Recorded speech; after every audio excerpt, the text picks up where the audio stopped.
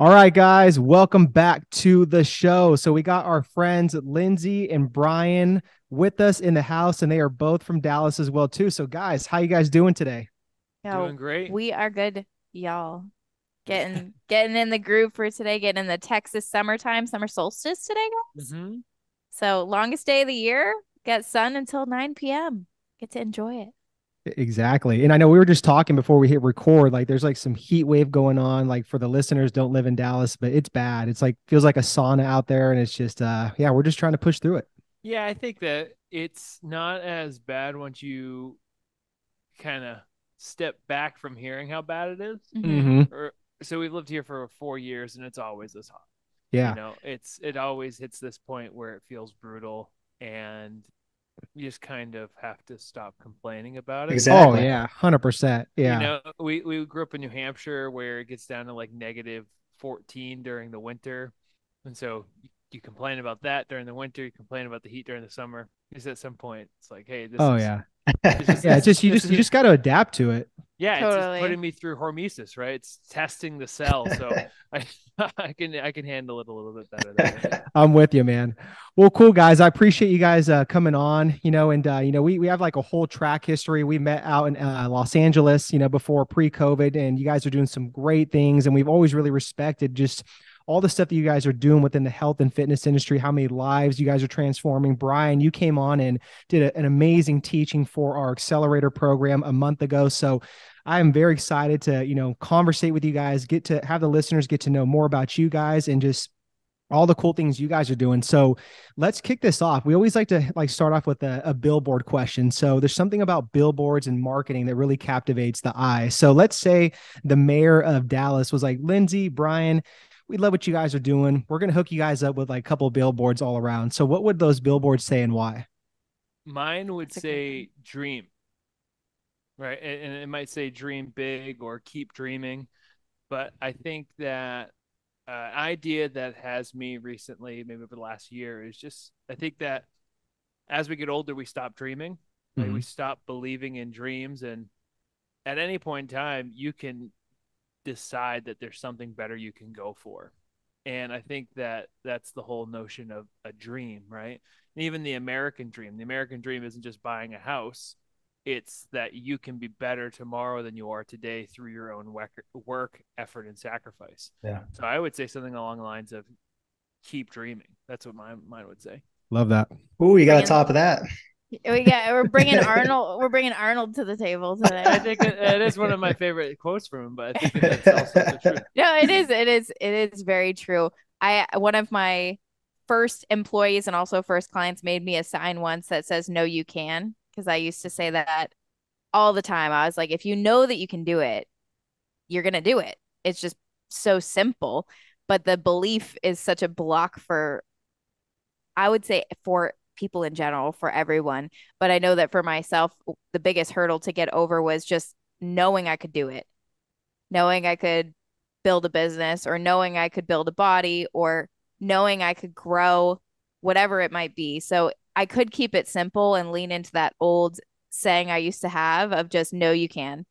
And that is like the biggest symbol that I would want to tell people is just believe that you can do it. Believe that Mhm. you'll find your way. Believe that the answers will come to you, the resources will come to you. But if you don't believe it, if you don't know that you can do it, then you will cut yourself off from even finding the solution that is, of course, out there. The solutions are endless. So I'll keep it simple with no, you can. And then maybe in small text, then you will. All right. Yeah, and the Love belief is those. so powerful. I think this is a really good segue, guys, to kind of go into like, talking about the work that you guys are doing at the fitness project, right? So I went on and just saw like your guys' mission statement that you guys have on your site. And I wish I could say that I had the skills to remember it, but I'm going to read it off here because I think it's super powerful. And I think it's going to make for a great discussion. So what it says is over the last 5 years, we have worked with hundreds of clients and logged over 10,000 hours of coaching calls and sessions. What we've learned is that the core of each fitness journey is something deeper than a desire to lose weight and see abs. For most people, fitness is about feeling and being better physically, mentally, and emotionally. The only problem is that most people don't approach fitness with this mindset. Okay. That's super powerful. So, my question is, why don't people approach fitness with this mindset? Mm-hmm. It's a good question. I think that if I was to simplify it down, it's because it's hard to remember that there's something bigger at play, right? And we have like our psychology, which might be, we're comparing ourselves to other people, or we want the instant gratification, or maybe we don't really see what the long-term payoff is, or we're staying at the surface level of, we'll say, our understanding or meaning. And so a lot of us associate unconsciously that if I look a certain way, I will feel a certain way. Mm-hmm. But they don't take the next step and say, but what happens if I feel that way? Mhm. What makes it significant? Why is it important? And the challenge is that if we're only pursuing an external goal, which is way I look for one moment in time, and I'm not really doing it to pursue an internal goal or a change inside of me, then the change that I'm making won't last. Or if I'm just trying to get to the scale to be a certain weight or a certain number, but I'm not really seeing it as a process of who I'm becoming, Right. then it's very empty and fulfilling. But at the first level of our pain, it's like, oh, my clothes don't fit. Right. So the first point I hit pain, which is like my clothes don't fit. I feel lethargic. I look at my body. That's the first conscious piece of pain that we see. So that's what we go and try to solve, which is a fantastic motivator. But we need to, I think, have a better bridge between that point and then the extension of like, what does our quality of life look like? Right. I think that Yeah. a good awareness point would be if you catch yourself saying, I just want X. I just want to lose 10 pounds. I just want that pair of pants to fit. I just want to hit 8 figures. I just want this. Then you will get to that point, but then it's a dead end. So I think that that's that. I don't want to say desperation because it sounds very negative, but it's this feeling of desperation, this like, oh my God, like I just need my thirst quenched. I just need to hit this target. I just need to feel a little bit better. It sets such a low bar that I think that you can't even imagine raising that bar higher and saying, I want to do this and, or so that. It's usually just, I just want this. Mm-hmm. And it's in reality, you actually want more than that, but it's like you can't conceive of what's beyond that. So it's just again, like Brian said, like it's the closest conscious point of like that's that's success, but we see it as success rather than the first success. Yeah. Yeah. And just a follow-up question on that too, that's great, is just like, you guys have had so many hours, have coached so many clients, you guys have so many reps and sets for your guys' own, like, fitness and health journeys, but how do you kind of sell that to somebody that comes in with that mentality of like, I just want X? Like, how do you guys do that with the fitness project? Mm-hmm. Yep. Well, I would say that when it comes to marketing, at some capacity, our marketing is aiming upward. So our customers come in wanting to look a certain way, and we applaud that, right? We're former bodybuilders. I've run an ultra marathon. Lindsay's run a marathon. Like, so we are achievers in the fitness space. And the difference is the reason why we do those things is not just for the trophy, it's for the quality of life. Mm-hmm. Right? Like running an ultra marathon was about learning how to endure and go through pain and learn those lessons about myself. And on the other side of the equation, doing deep work in mindfulness and meditation was just as important as the run, because that's one thing that Lindsay and I both have a history in is meditation, mindfulness, and really understanding ourselves. I say that because we're out achieving and our marketing is about the achievement, but it's really about the connection. So our customers want two things. Our clients really want two things. They want to grow and they want to have someone who's they're able to connect with through that growth. So they see, hey, like I'm a business owner, or I'm an executive, and I want to make the next target become more realistic or more possible, right? I want to strive. And they recognize that the first constraint or the biggest constraint is how they're taking care of themselves. Mm-hmm. So that's really what you have to figure out is what's the thing that your fitness is actually keeping you from experiencing or doing? What's the thing that you can't do that you really want to do? Is Mm. that being more active with your kids? Is that having more years with your kids? Is that making more money? Is that feeling like you can show up on camera and speak to your audience, but because you're not self-conscious, you can do it in a really charismatic way? Or is it being able to take your shirt off at the beach and have other people admire you because of the way you look? Is it that connection with your wife or your spouse? There's always a different connection, and that's where we take people. And I think that's why I say, like, we're aiming up. It's like, yeah, we want people to see that it's great to look a certain way. And obviously from a fitness standpoint, you want to feel a certain way. You want to have the capability in your body, but what is it linked to? Yeah. And if we can figure out what it's linked to, then the longevity of that habit is going to stick, because there's always a deeper purpose other than just the first one that we typically come to in our mind. Yeah, Yeah, that's really really good. good, man. And I really like what you said, Brian, about like these clients, right? It's like they have to really like stop and think, like, who am I becoming during this process? And a lot of people just don't think that, they don't stop and think about it. But it's the same thing we tell like coaches when they're building their coaching businesses, where it's like you're tapping into entrepreneurism, where it's going to test you so much, but you're going to grow so much and learn so many different things about yourself that you probably would have never discovered until you actually walk down this path. Same thing with fitness. So it's like, I really, really like how you said that. Yeah. And when it comes to how to sell it, I think that the biggest thing is giving people space to think, Mm-hmm. like building some self-awareness throughout the process of that conversation about them taking the next step. Because if you just meet people at face value and you're like, oh yeah, you want to lose 30 pounds? All right, I can help you lose 30 pounds. If you meet them at that surface level, that's where it shall stay. So it's kind of it's a process of having patience and letting somebody think and guiding somebody to process, why do you care about this? You don't know? All right, I can't give that to you. Take some space to think about that. Mm-hmm. Right? And if somebody doesn't have a deeper purpose in our experience or my experience, then I'm not going to push them to do it, because I know it's not going to last for them. Right. And that's just not, it's not an integrity for me to be like, all right, cool, let's do it. It's, Yeah. hey, if there's no greater purpose to this, then I'm not your person. And I hope that you find that person, but I can refer you to 5 great trainers. Yeah. And So that's part of that. And I was gonna say that's where your guys is like marketing, your messaging, the culture you guys are kind of like cultivating for people to understand that, to have a deeper meaning than just the surface level stuff, right? The outcomes of the X or Y, or whatever, right? Yep. Yeah. Exactly. Okay. Makes sense. Well, and to build off that from a business standpoint, it's knowing what people think they need. Yeah, exactly. Right. So Yep. like our advertisements, I mean, Lindsay and I are in incredible shape. Like I can talk about all these things because I live it. So it's not like I'm just posting on Instagram to hope that someone thinks I'm successful. It's like, no, like we've dialed ourselves in over the last 10 years.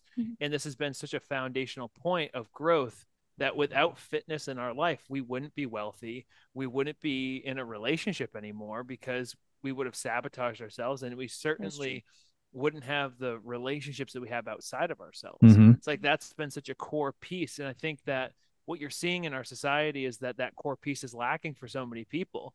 And they also see it, right? They see, like, like one of our ads that we're running right now is a picture of Lindsay and I running on the beach.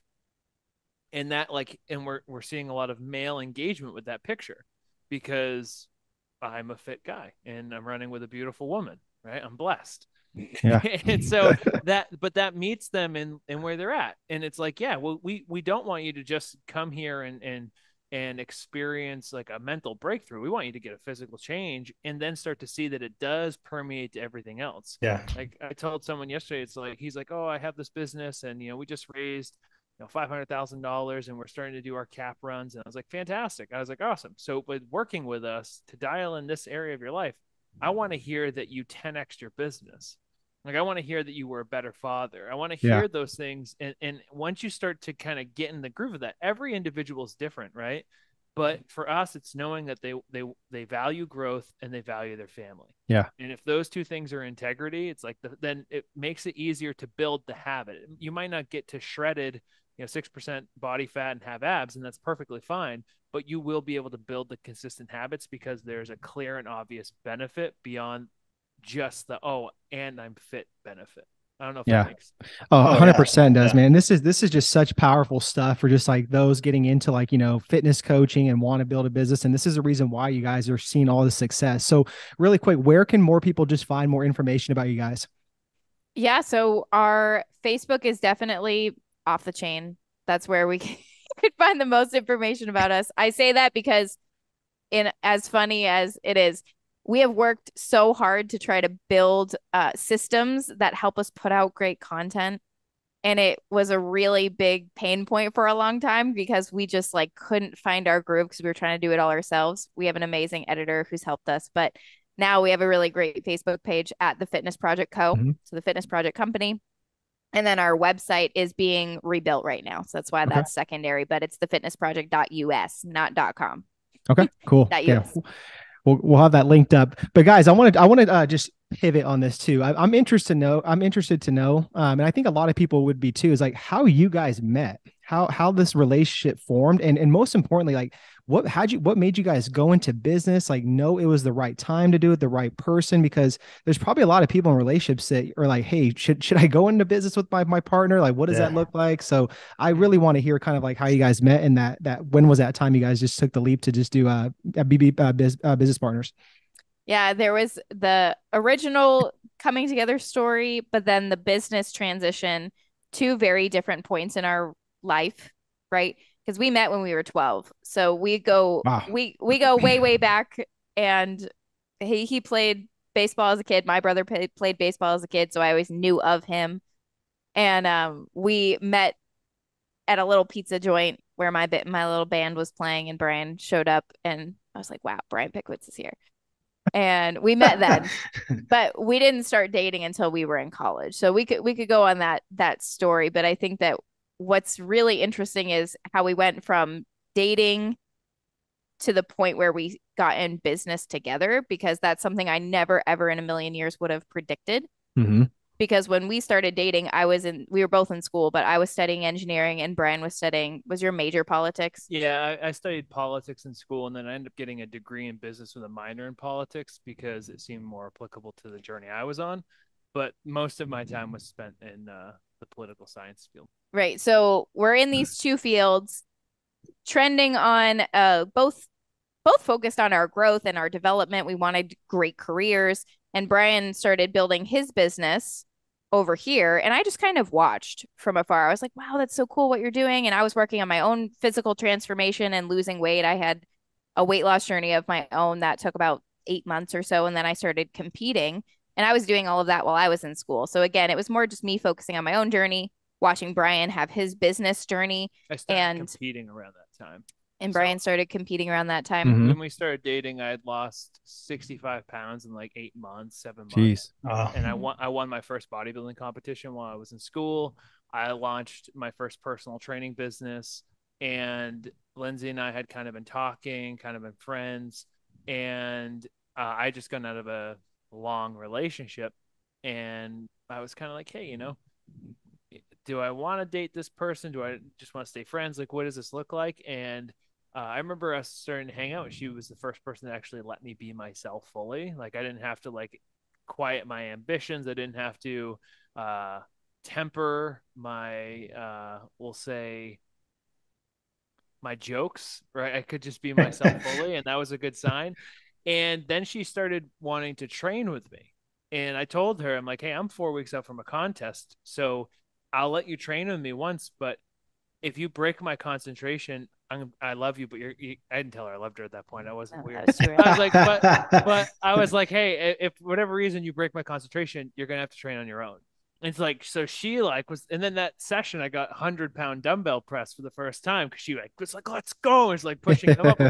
So I think that we really meshed well with each other's ambition. Mm-hmm. And then I started building my business, and Lindsay started her weight loss journey, and then it just kind of started to snowball. I don't know if you want to talk about your contest. Yeah, it started to snowball because I had started competing. I was still in school. I had started sharing on social media my journey, and I shared and documented this whole process from going through college, prepping for my first big show, my first NPC show, which was the Boston show. It was the biggest one in New England, like 130 bikini competitors. And that was what I was slating myself for. And I was like, I want to win. So I documented the whole journey. Again, at this time, I don't think I was coaching anybody or doing anything really. I might have been training friends, but that was it. And I ended up winning the show. So it was like this big crescendo marketing moment unintentionally. And at that point, Brian had pushed me. He was like, you should just build build a company, like open your own things, take your own clients. And so I built a little Facebook page with his help, and he had already been training people online and training people in person. So I kind of had some structure. But once I launched, I like immediately had a full roster and was like, oh, because I had just documented this whole thing and shared this whole story and wasn't asking for anything in return. So the moment I was like, I'm taking clients, it blew up like pretty quickly. So that was a really cool experience. And we then documented the move to Los Angeles from small town New Hampshire. Like we just wanted to take people with us on a journey. And we were also coaching. So if anybody needed help with their fitness, they came to us. Yeah. And it just started to, I mean, there was lots of, it'd be nice to say that it was like, oh, we moved to Los Angeles and then things are perfect and we blew up. That didn't happen. We moved to Los Angeles. I was pursuing professional bodybuilding. Lindsay was pursuing professional bodybuilding. And I just looked at the trajectory for being a professional bodybuilder. And I said, this isn't for me. Yeah. What's required, what it does to your health. And I also was recognizing that I was coaching mostly, let's say 40-year-old women and helping them with their mindset and their relationship with food in these different areas. And I said, oh, there's something else here. I was blessed also that I had a mentor in my life who was a client who had sold his company for about $50 million. He was a really successful business owner, and he had started working with me and saw a lot of great success. And so Lindsay and I moved to Los Angeles, and there's like, we start working with some business owners, we start working with people and who are really doing well. And we start to kind of craft this business in these two singular brands because we had two separate coaching styles and kind of, I would market more in one way, she would market more in one way. And so we were just kind of moving in that way. But all things considered, we were very successful. After that first year in LA, it took a little bit to get used to it. But once we had our feet underneath us, it started to work really well. We learned about business. We joined masterminds. We were in the energy that was Gold's Gym Venice. So it was a really successful experience. And then one time that, like after that first year, we were back in New Hampshire staying at one of our clients' like rental properties for a couple of weeks, and his brother showed up. And his brother is a really nice guy. He's like, hi, my name's XYZ. And his name's Scott, actually. It's not XYZ. But he's like, I'm mindful of the relationship because of the story. But nonetheless, I'll share it here. And I knew that it was my client's brother. I had heard stories about him. He was a really successful entrepreneur in Dallas. He had this big company, and he started it from scratch, and they had over 3,500 employees. And he's like, hey, come over to my house. Like, it's just down the street. Come over. I'd love to talk to you. And so we're talking. And he hands me and Lindsay Jesse Itzler's book about having David Goggins with him. Live with him. It's called Living with the Seal. And he's like, you know what? I've been thinking of having someone do that. And I just looked at him. I said, that's weird because I could totally do that. And he kind of laughed a little bit. He chuckled.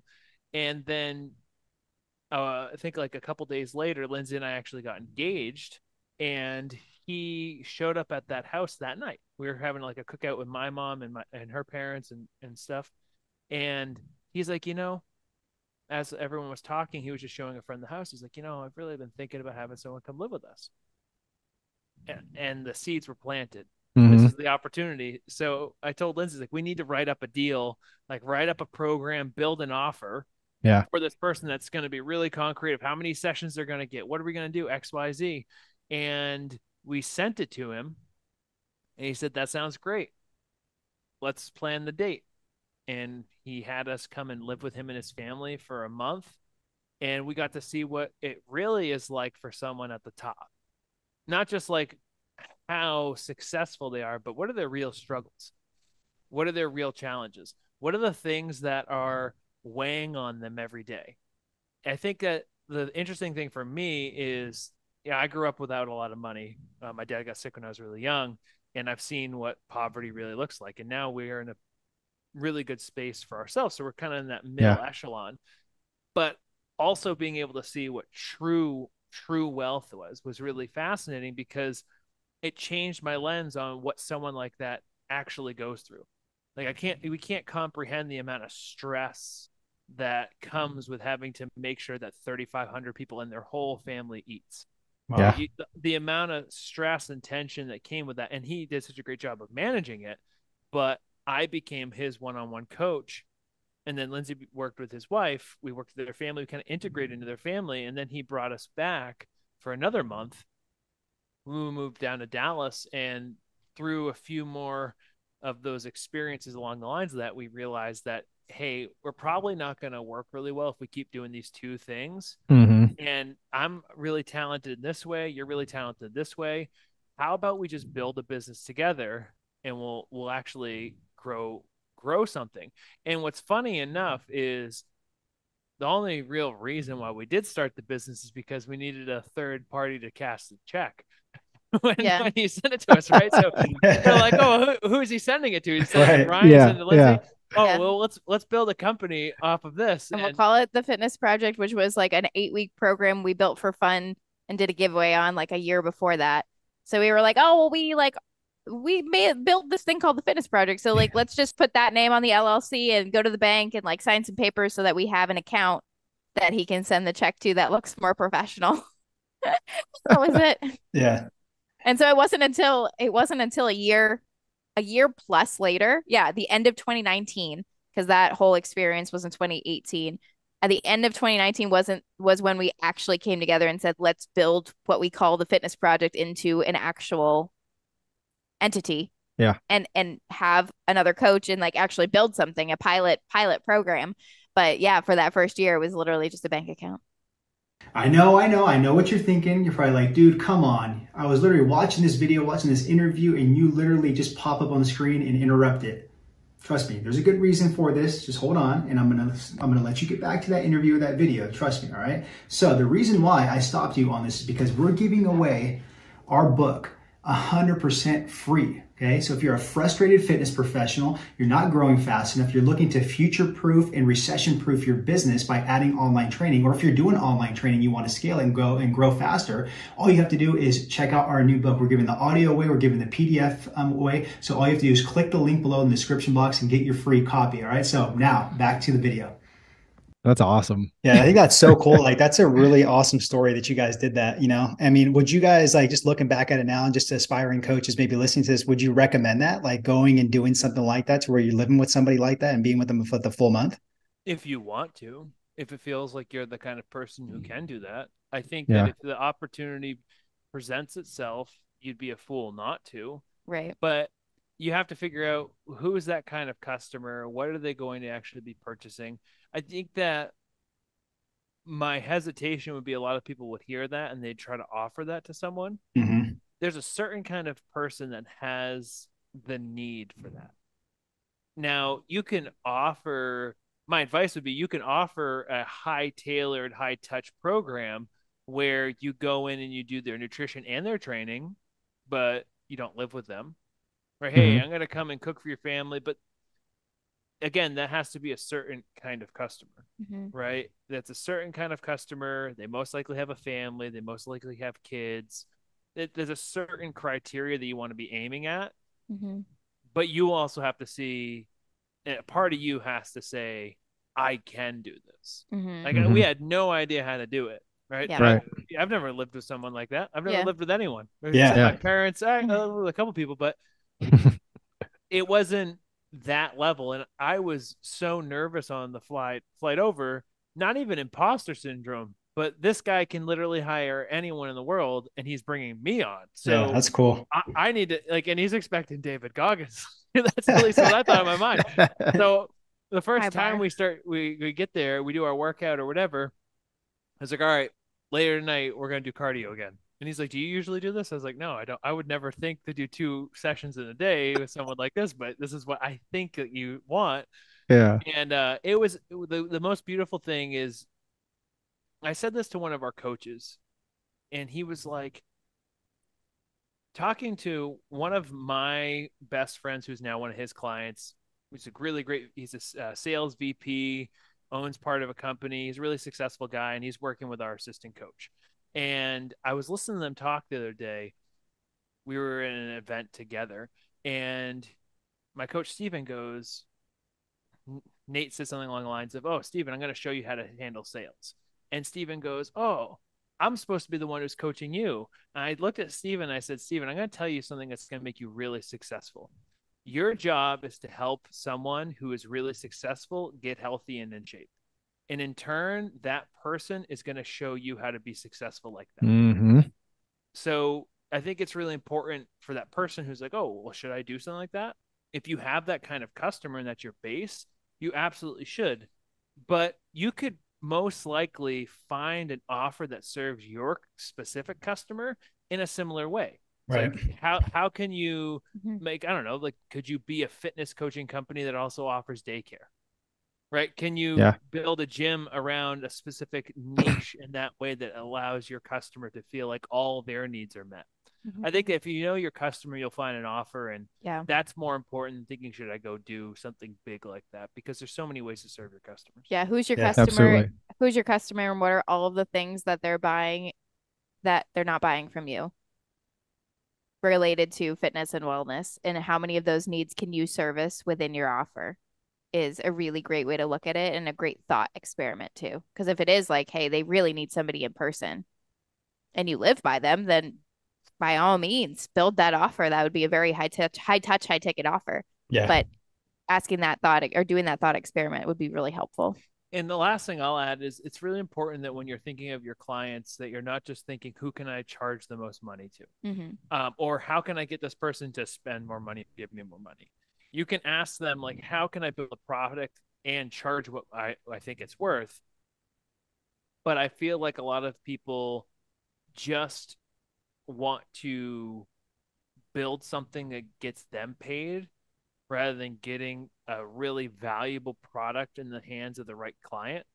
And that's a recipe for disaster, right? Yeah. Because if you're just doing it thinking you're going to make a lot of money, very out of integrity. You're out of integrity, and that person might pay you once, but that's not how you build longevity. That's not exactly how you keep clients for life. I think it's really important that your heart's in the right place, knowing that if you do the right thing and you charge your worth, you'll make a lot of money. But if it's the other way around, I think you'll end up broke and you won't like the process. Yeah, I agree with you guys on that. Now, and thanks for sharing that whole story and everything, guys. It's really, really awesome. So let's shift over. I want to talk more about like mindset and lifestyle. So I know you guys are probably big on just like, routines, rituals, really just, playing offense, not defense. So what are some really just golden rituals that you guys stand by to, again, prime yourself to play offense and not defense every single day? Yeah, I'm really glad you said that. I need to post about that today. That's a good little note, because I do talk about that all the time with not just our clients, but mostly our coaches actually, because a lot of times they will focus on just feeling relatively calm going into their calls. But I'm like, how can you play, to your point, play offense? How can you set yourself up to be as strong and powerful as you possibly can today? That's your ritual, right? So the ones that I find the most useful, there has to be one for your mind and one for your body. Anything beyond that, once you start getting tedious with it, or it starts to feel like it's this big task or this monster every morning or every evening, that's when you've overstretched yourself, or you've gone too far, in my opinion. And I have done that as well, like morning routine with 10 different rituals in it. It's like, oh my goodness, that's so not sustainable. And does it even get you the result you're after? So it's, when it comes down to tactically speaking, a routine or a habit for your mind and one for your body, each being less than 10 minutes, is the structure of success, in my opinion. But the more important, as far as activities go, is what's the result that you're focusing on. That determines those two rituals that you pick or habits that you pick. If your aim is to feel peace when you start your day, because usually you wake up feeling anxious, or you have kids and they're running around screaming or whatever, and that causes a lot of stress, then your rituals and your routines maybe should give you some sense of peace before you start your day. Whereas if you wake up feeling really heavy and sluggish a lot of the time, then most likely your habits that you pick need to spike your energy. They need to skyrocket your focus or your mental clarity. Maybe that's a cold shower, it's a run or a full workout instead of a quick walk, right? So I'd be happy to share my specific habits that I've come to. Yeah, They absolutely. change. But that's kind of the structure. So for me, what I've simplified it down to is 3 minutes of breath work, which is literally set a timer, breathe for 3 minutes. If I feel good, do three more or 10 more or whatever I need, but three. And that is like my keystone habit for my mental clarity. If I don't do that, I tend to be more prone to overwhelm or prone to disorganization. Doesn't mean that my day is chaos if I don't do it, but I just feel that difference between having 3 minutes to think and breathe and clarify my aim for the day. So that's like my keystone habit for my mental performance. And then I just make sure I walk for 10 Yeah. minutes. yeah, As long as I get blood flow, like I'm actually physically alert, which is important just for, again, mental clarity. I need to have some blood flow and go for a walk to be able to wake my body and my brain up. So those are really my two. Anything else is bonus for me. What about for how about you? you, That's Brian? good. No, I thought that was a great answer. And I think that you keyed in on something really important, understanding what you need in this season. And those should be the habits Yeah. that you're building. Yep. I have gone through different seasons where it's like I'm 4 a.m., I'm crushing a workout, I'm going for a run. Like this is something that I'm doing. And I've gone through seasons where it's a lot of breath work. And I got really into Wim Hof breathing for about a year and a half. So very meticulous with those habits for a long time. And now I am in a season where I don't really care that much. I just want to get things going. So I wake up, I take a cold shower, or if it's cold in Dallas, we have a pool. So if it's once it gets down to like 40 degrees, I just run out and leap in the pool. It's one of my favorite things. It's true adrenaline rush. And then after that, I go and take a 15-minute walk around the block. And one of the things I've really worked to do is during that time where I'm walking, I'm channeling my focus to what I'm doing that day. And I think that's really valuable. I try not to put too much in my mind, other information like podcasts. I think Yeah. there's seasons where podcasts are really valuable. So that's not what I'm saying. But when I'm going for that walk, You're not scrolling. I'm really trying to focus my attention on what are my intentions today, or what am I really grateful for, and not just thinking about it, but really feeling it and emotionalizing the experience, so that when I go and sit down for work, I'm in a good zone. So I think that those two habits for me have been really concrete. And I think that self-awareness allows you to say, hey, okay, what do I really need? Or what's my 80-20, right? So if you're in a season where you're really struggling to get out of bed and go and work out, or just say working out in general, then the first thing I would do is I would work out in the morning. Right? It's done. You don't have to think about it anymore. For me, I'm not in that season. I've run ultra marathons. I've competed in bodybuilding. I train 3 or 4 days a week at night. So I wake up and I work because that's what I'm doing. So I think you just have to kind of figure out those habits that allow you to be more effective in reaching the results that matter in this season, and then devote yourself to that. Yeah. And I think just to piggyback on this, like what would be good for some of the listeners is too, like, now that you guys are kind of like in that offense mode to play, like for the day, like what are some like maybe like, systems or habits that you guys have like kind of like realized or picked up or developed that's really made you guys kind of like, play at that level that you guys are at with the high performance level in running a multiple six-figure business?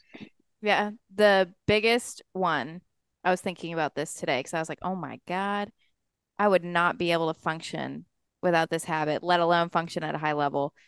Genuinely, time management.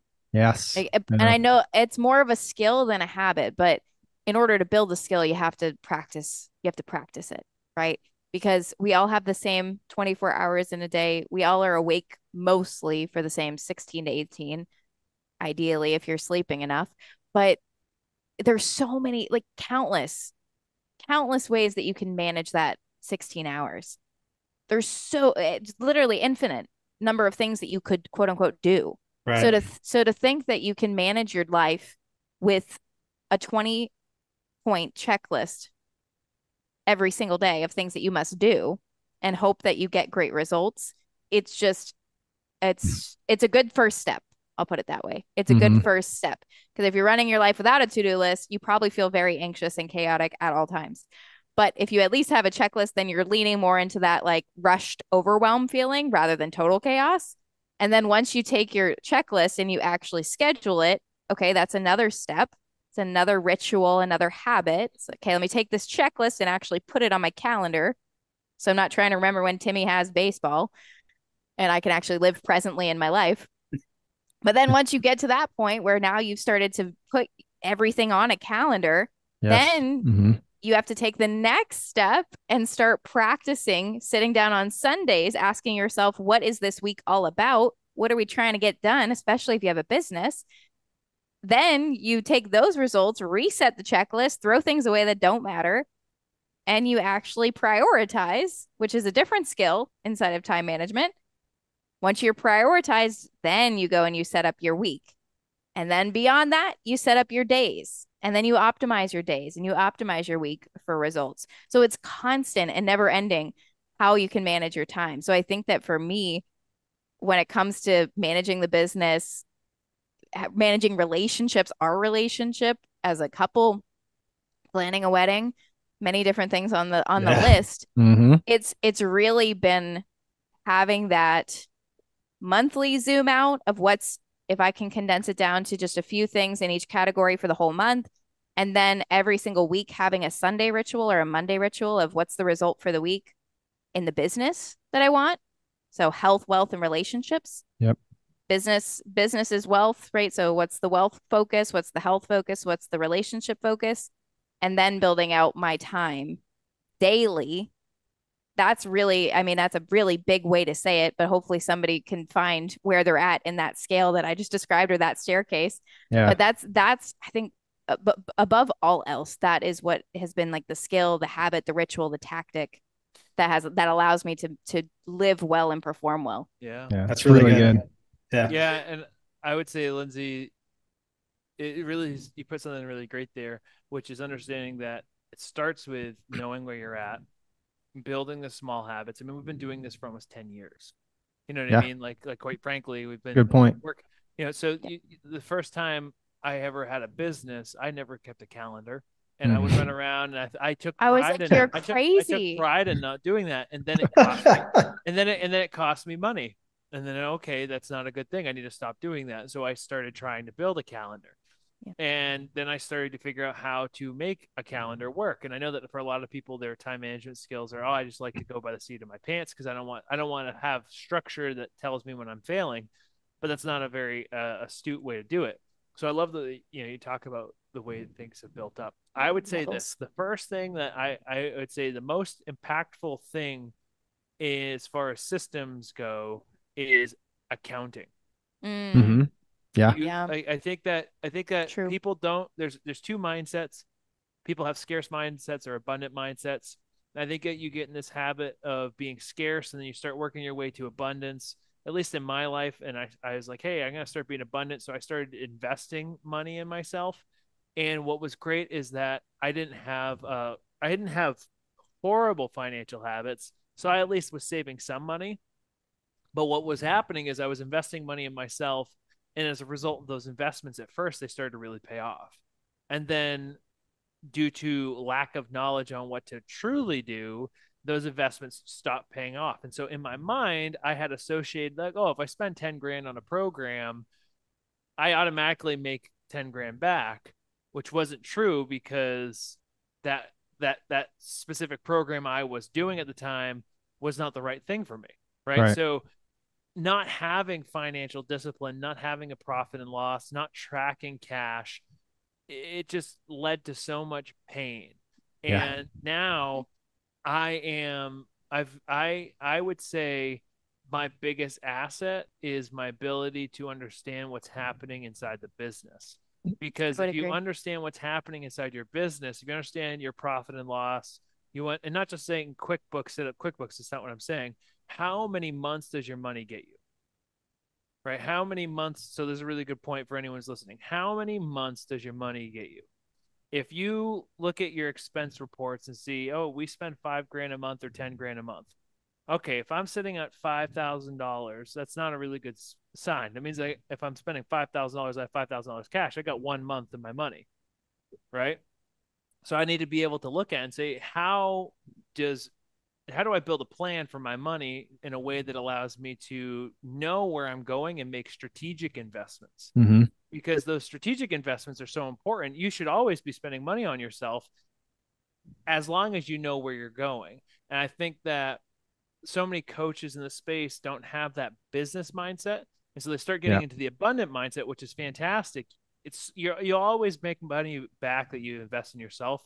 If not because of the investment, it will be the lessons on how to invest in yourself.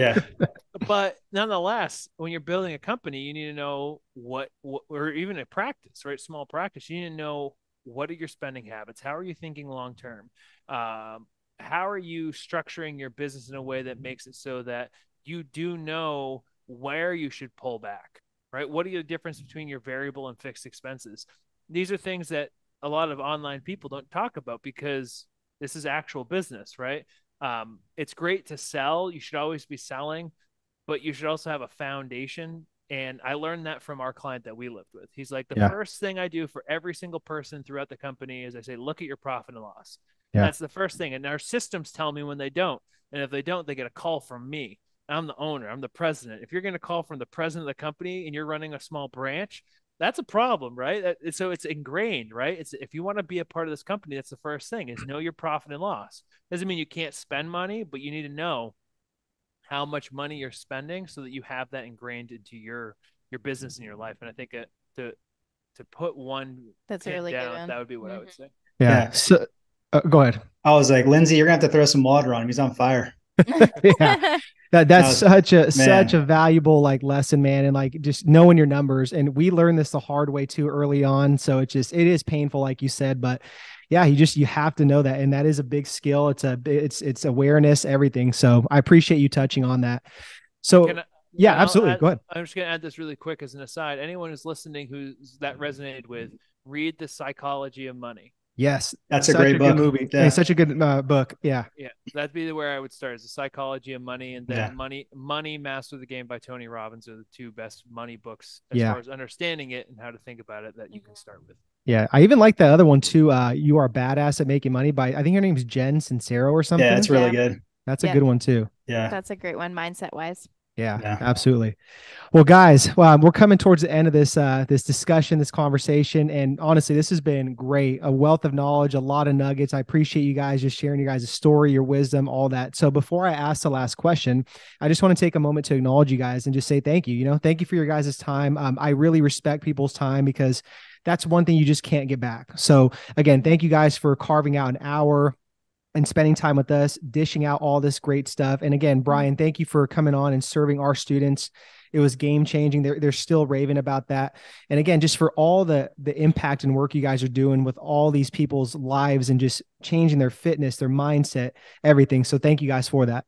And congrats on you guys getting married as well too. Yes. Thank you. I appreciate it. Thank you. It's coming in hot. Yeah. Enjoy it. Thank you. So my last question is, what is your guys' definition of living a dynamic lifestyle? A dynamic lifestyle. Mm-hmm. It's a fun one. Do you want to go first? Do you want me to? Rochambeau? Well, I like to give it back to you, because I think that had the microphone a little long on that last one. That's fair. But what I'll say is, living a dynamic lifestyle is making sure that the right boxes are full. So that's what I would say, is making sure that you are continuing to stretch yourself in the areas where you need to grow, continuing to take care of the areas that you know that are essential, and constantly being a learning machine. Mm-hmm. As soon as you stop learning, you're dead. Yeah. Mm-hmm. Absolutely. I thought that this morning, because I was feeling very ungrateful this morning. And I was like, oh, it's because I stopped learning this week. I need to just dig back into learning something new. And it lit instant cure. I was like, oh, yes, life is fun. So perspective is found in learning. What came to me first, other than variety, because dynamic is up and down, there's variety to it. The first precursor of having a dynamic lifestyle is discipline. Yeah. Yeah. Without discipline, a dynamic lifestyle is a sexy way of saying chaotic lifestyle, Mm. an inconsistent lifestyle. So I would say with a foundation of discipline, living a dynamic lifestyle is having variety on top of your disciplines.